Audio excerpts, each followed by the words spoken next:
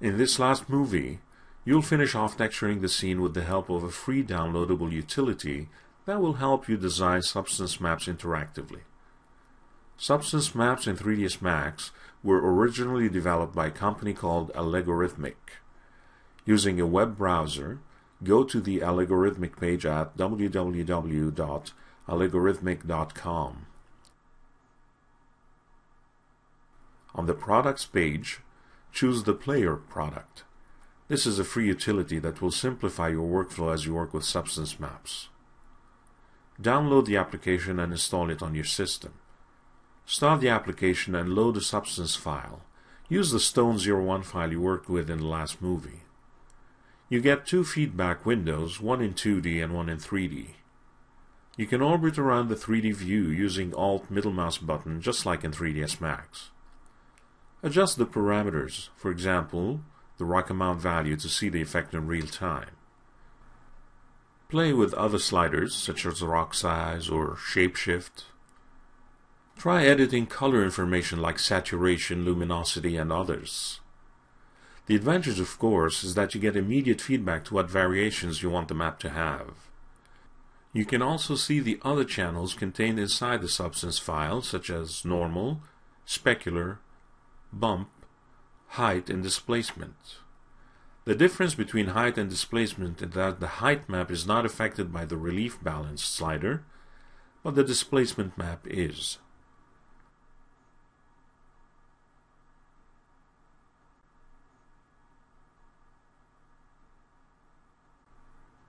When you're done, you can proceed to 3ds Max in a couple of different ways. One way is to extract bitmaps from the substance player and lead a conventional workflow. You can choose an image type that suits you, an image resolution, and a folder where to save the extracted files.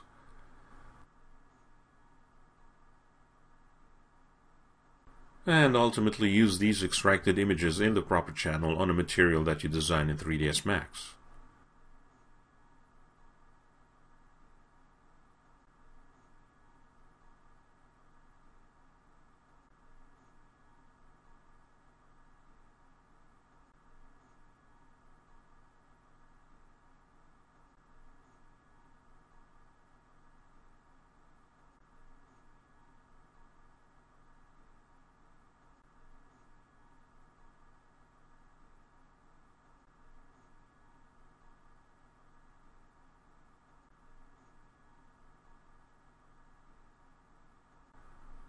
The other method is to simply apply a substance map in 3ds Max,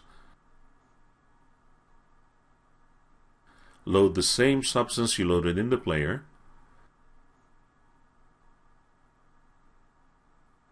and then all you need to do is duplicate the values you end up with into the Slate Material Editor in 3ds Max. However, and as explained in the last movie, substance maps handle gamma differently from bitmaps. Ensure you add a color correction map at the diffuse level and set the lightness advanced gamma contrast to 0.5 to 0.55.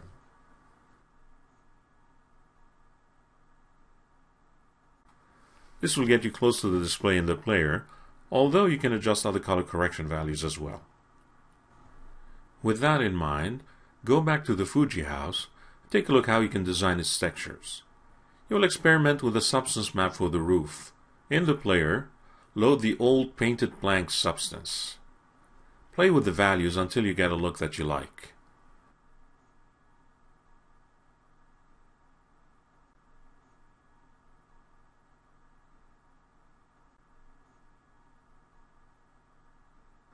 In 3ds Max, create a material based on the same substance.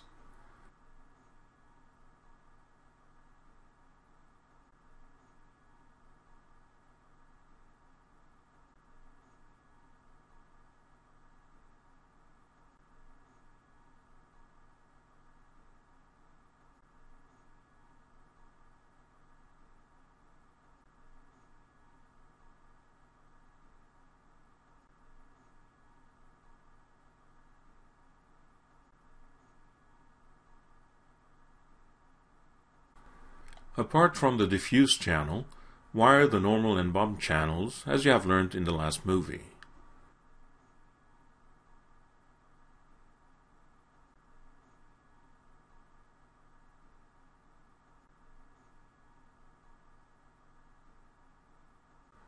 Do not forget to add a color correction map to adjust the gamma correction.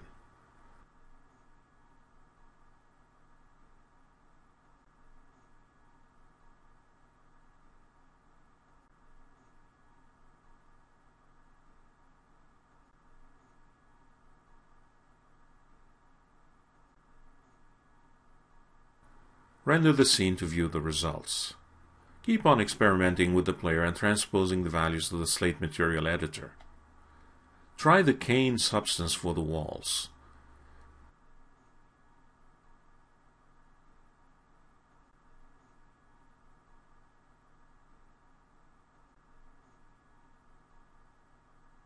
Create a material for this substance in 3ds Max and apply it to the walls.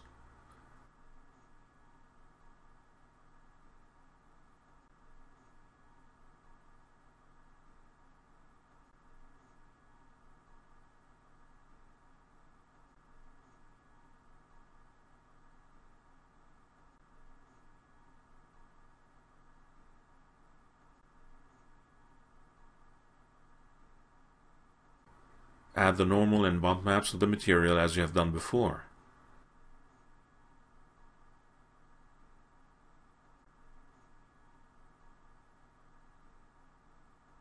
In this particular case, you will need to rotate the map 90 degrees for the canes to run horizontally. With substance maps, you only need to do this once. With a conventional workflow, you'd need to rotate every image you created for the various channels. Add a color correction map and adjust gamma correction and render the scene.